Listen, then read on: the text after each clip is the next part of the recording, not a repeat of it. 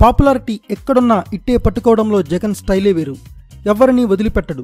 ఇప్పుడు trending star, fans అందరినీ ఉర్రు తొలగిస్తూ దూసుకుపోతున్న బిగ్ బాస్ స్టార్ కత్తి మహేష్ని వైసీపీ అధికార ప్రతినిధిగా పెట్టబోతున్నారని టాక్.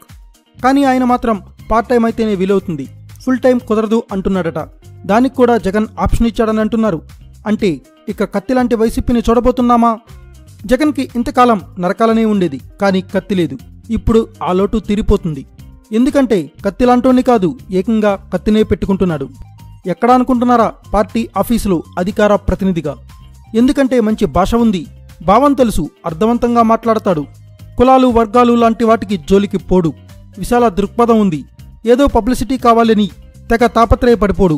తెల్లారి లేస్తే ఎవరిని కెలికితే ఫోకస్ అవుతామా మనం అని ఆలోచించడు. ఆవేశపడడు, ఆయాసపడడు కూడా. సిల్లీ విమర్శలకి, కుర్ర కామెంట్లకి ఎలాంటి చలనం ఉండదు. స్థితప్రజ్ఞుడు.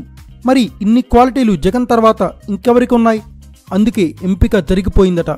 కత్తికి కూడా సమాచారం ఉంది అంటున్నారు. మరి అనౌన్స్మెంట్ ఉంటుందేమో తెలీదు. లేదంటే కత్తిలా నేరుగా దిగిపోతారేమో. అదేనండి రంగంలో అన్నట్లు. కత్తికి ముందు నుంచి వైసీపీతో అనుబంధం ఉంది. ఆయన ఏ రాష్ట్రం వాడైనా, ఎక్కడున్నా ఏపీ శ్రేయస్సే కోరుకునే మనిషి. మరి ఇంత పచ్చి తెలుగు వాడితే అర్థం కాదేమో కాదు, బాగు కోరుకునే మనిషి.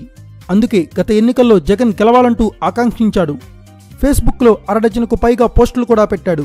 ఆయన ఒక్క పోస్టు పెడితే కనీసం 1 కోటి మందికి రీచ్ అవుతుందని ఎవరో చెప్పారట. అందుకే 6 పోస్టులు పెట్టి 6 కోట్ల మంది ఆంధ్రుల్ని ప్రభావితం చేశాడు. ఫలితంగానే జగన్కి ఇప్పుడు నడునొప్పి వచ్చింది. ఆ విశ్వాసంతోనే ఇప్పుడు కత్తికి ఖతర్నాక్ బాధ్యతలు ఇచ్చారు అని సన్నిహితులు చెప్తున్నారు. ఆన్లైన్లో క్రాకర్స్ కాలుస్తున్నారు, బయట కాల్చలేక కాదు, కాల్చితే కాలుష్యం వస్తుందని. అంటే పొల్యూషన్ రహిత పాలిటిక్స్ కోసం కత్తిలాంటి నాయకుడు జగన్ ఆధ్వర్యంలో రాబోతున్నాడు అనుకోవచ్చేమో. ఆల్ ద బెస్ట్ చెప్పండి. అంతకు మించి కామెంట్లు చేయకండి, ఆయన ఫీల్ అవుతారు. Please. Thanks for watching. Please subscribe our channel.